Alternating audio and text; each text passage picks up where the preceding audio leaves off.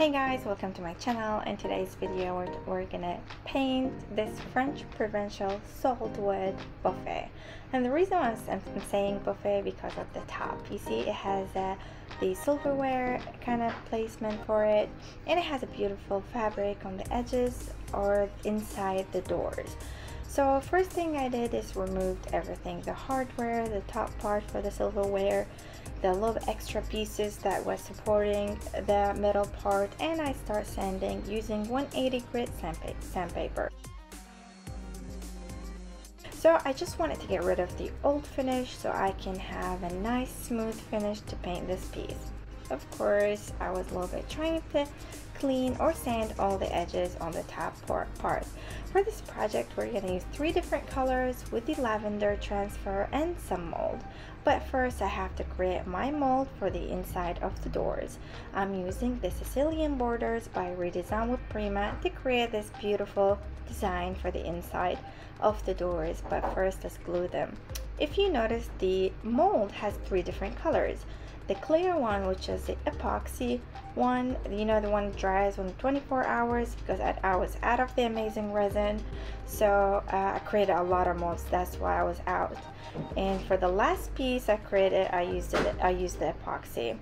But for the design and curves, of course, we can't use the amazing resin because it will dry within 10 minutes. But I'm gonna use the molding material by Prima. It feels like Play-Doh. All you have to do is place it in your mold, cut the excess or all the extra.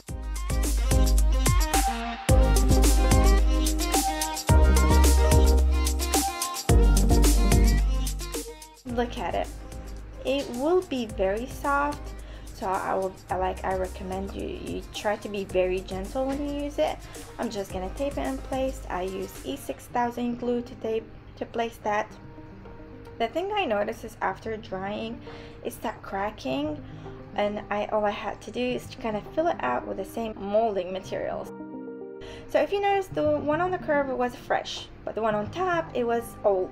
So you see it's gonna shrink a little bit. All that cracks, I covered it with the same product, and of course I'm gonna clean all that glue, and I'm gonna, you know, add more on the edges. If I see there's a gap a little bit, like I can't place or I can't put any mold in it, so I can cover all that up and have a nice smooth mold. So all I have to do is just let it dry, and the next day I'm gonna paint it. After I was done with all the molding, I started painting the piece using 3 different shades of purple. Look at this beautiful color. Of course, for this project, I did not prime my piece, and I was hoping that it will not bleed through my paint, but let's give it a try. This is only my first coat, so I wanted the first coat to be soft, and it will dry fast. Of course, if it's thin, I don't want like a thick layer.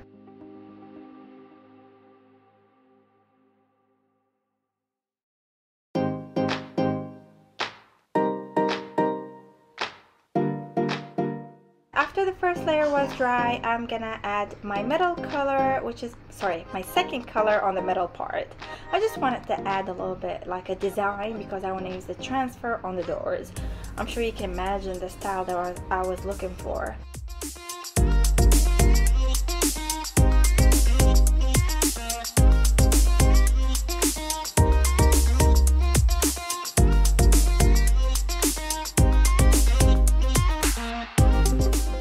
I'm gonna keep doing the dabbing technique to get the nice result.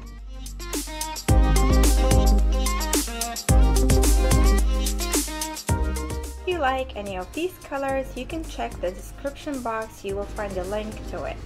Of course, it's time to paint inside the doors. I was very careful with the mold, and guess what? One of the small piece I added to the mold fell out. But I want you to know that I glued that bag. I didn't really take a picture with it or a video. This is only my first coat. As you can see, it was kind of not really good. So now it's for the second coat. It will look better, nicer, thicker, and you won't even see the wood color, the brown one. You won't see it.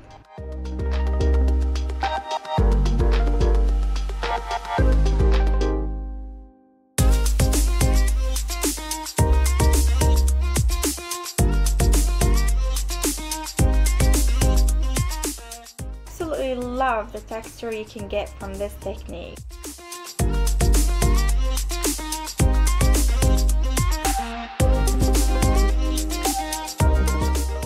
For the doors, as I said, I wanted to cover them with the transfer. This transfer is a lavender transfer. It is gorgeous.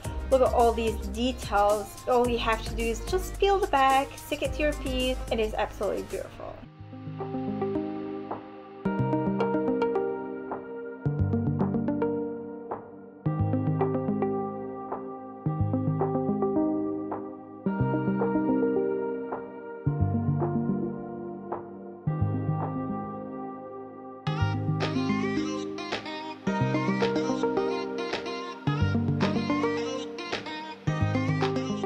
I'm using gold wax with a wax brush for the details. All I wanted to do is just give it a little bit of gold so I can see the details more. For the top, I'm gonna go with the white wash. So I applied my white paint, very thin layer, and I applied some water on top of it. Let it soak a little bit, then wipe it down. You're gonna get very soft white wash on the top or on the wood. I actually didn't really like the gold wax, so I'm gonna cover that with a metallic sheen acrylic paint by Prima, the champagne color. This is the final results. I really hope you like the video and enjoy it. Don't forget to like and subscribe to my channel. Thank you so much.